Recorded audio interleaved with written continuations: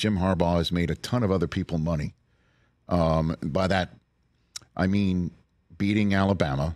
Nick Saban retires, which he probably would have done anyway. Okay. But I'm ascribing this to Jim Harbaugh because Nick Saban retires. Dan Lanning makes a killing, right? Mike Norvell makes a killing. Yeah. All right. Sarkisian makes a killing, right? Yes. Okay. DeBoer makes a killing. I'm assuming Jed Fish got a raise to go to Washington. Oh, my God, yeah, I'm sure Jed Fish. And the others who are making a killing are Ohio State Buckeye players. I'm reading to you a headline from the Wall Street Journal today. Michigan won a title. This school spent millions to make sure it never happens again. And that's Ohio State. Yeah. How much money have they spent from what you're hearing? It's a great question. I know that for them to get Caleb Downs, who to me is as talented a defensive player in the country, was a phenomenal freshman player, a safety who, the people I talked to who faced him were awestruck by what he was able to do in that defense as a true freshman coming in, just a phenomenal talent. Everybody thought he was going to Georgia. Ohio State was able to win that recruiting battle.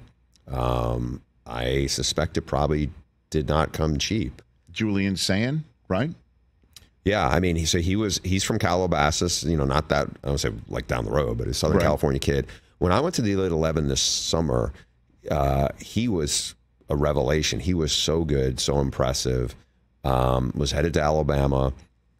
And then in this change now, he's at Ohio State. Their quarterback room is going to be really interesting because they have another Elite 11 kid who's got a really big arm, who's talented, Aaron Nolan. They have Will Howard they took from Kansas State, who led them to the Big 12 title game to the Big 12 championship.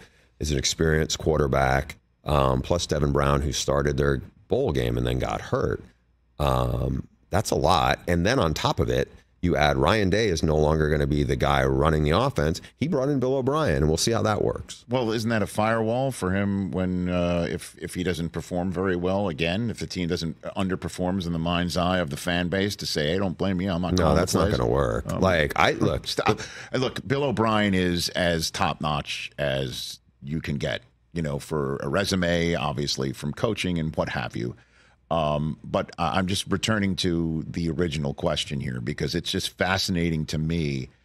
A program that once upon a time got smacked down because of some silliness over tattoos, right, is now in a day and age spending what is possibly, the Wall Street Journal is clearly making it, apparent here, potentially 8 figures of money to give to players, legally, clearly, through the manner of which our world exists in college football. Like, we're now seeing that part of college football change, to me. I think it's become more of a front burner subject because I think there's more, Georgia thought they were getting Caleb Downs. They didn't. He ended up at Ohio State. There's certain, Quinshon Judkins was a terrific running back who couldn't leave yet for the NFL because he's only been in college 2 years. Yes. Left Ole Miss, where they are very, not just very invested in NIL, but I feel like that organization has really figured it out of how to make it work, What do you mean? Because I'm shocked you would say that since a JUCO transfer showed up in a yellow Lamborghini to sign his papers with Ole Miss. I think kind of crazy. I mean, seriously, I'm just. But this is a different day and age because a couple of years ago, I remember, and this I don't want to make this as like this is only Ohio State. No, but a couple of years ago, like Travion Henderson, great running back. I think he was a true freshman at the time, freshman, and they have a car dealership, and he is with, what looks, it's I don't know, $70,000 SUV, and this is not like. Plenty of high-level players have some kind of NIL component with car dealerships and everything, and that's acceptable.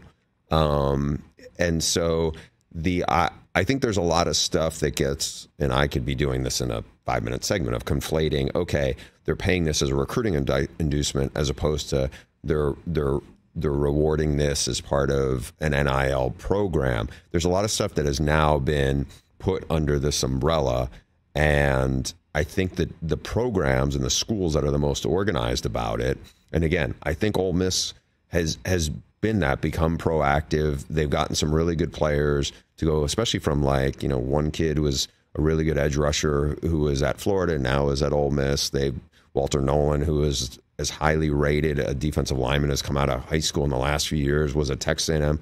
Now they're like, they have upgraded the roster considerably, because like one of the people who runs their collective was a former Walker Jones, former CAA agent who then worked for Under Armour, but also former Ole Miss player. Mm-hmm. Like, in retrospect, I think if you would have said, like, if you were an AD, or who would you want to be in that position I'm like, man, that would kind of be the profile. A guy who played there, a guy who understands the business world, the sports business world, and who understands the culture.